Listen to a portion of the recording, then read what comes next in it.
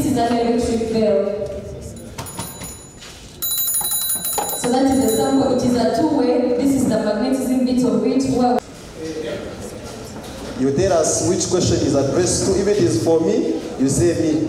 So that we can all make sense out of that and all those experiments. We have a set of 8 of them with different frequencies. Here in Uganda, reason being the way we teach it.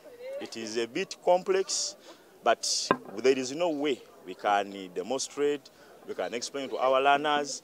It is a practical subject, but we normally teach it in a theory way. As a learning how to make them and how these models can ease their work.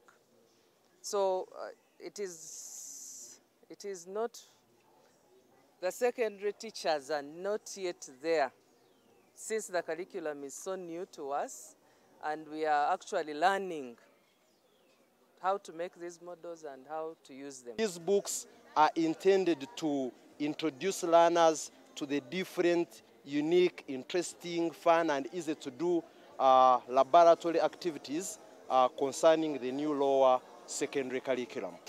We have very many laboratories in Uganda, in all our schools, but we noticed that these laboratories are there, and in most times students do not use them, and in most times students do not even have access to the laboratories. So as Science Teaching and Innovations Africa, we came up with a book called Laboratory Instruction Manual.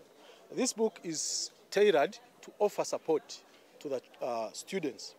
Those ones for the learner to engage, because they have to engage themselves, to pass for themselves.